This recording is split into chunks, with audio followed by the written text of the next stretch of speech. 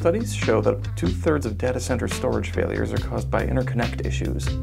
Even a single point of failure in your storage connectivity can mean costly downtime. What if you could guarantee uninterrupted productivity by eliminating single points of failure and at the same time increase performance? For the cost of a cable, adaptive path optimization, a feature found in ATTO's ExpressSAS family of RAID adapters, will eliminate single points of failure in your storage connections, as well as realize up to a 40% performance improvement. The two physical ports on SAS drives form a dual-domain architecture that creates redundant pathways from the computer to storage. Adaptive path optimization has built-in intelligence to recognize that there are two paths to every drive, and it directs input-output accordingly.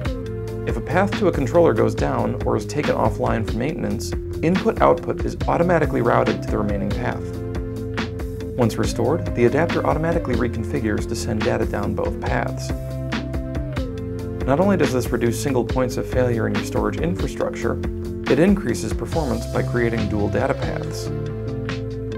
Adaptive path optimization also balances input-output to prevent bottlenecks and ensure that all paths run as efficiently as possible by configuring primary and secondary access on a disk-by-disk basis.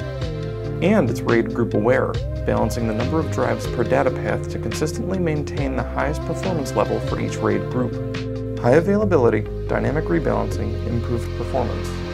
These factors make adaptive path optimization a key component of the ATTO difference.